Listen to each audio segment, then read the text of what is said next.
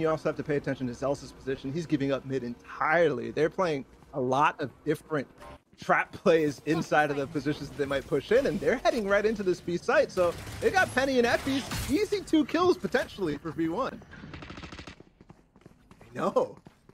Oh man, surely you get some value out of this, right? Maybe, oh, the flash, the swing, oh, Penny gets it anyway. Effie's does as well.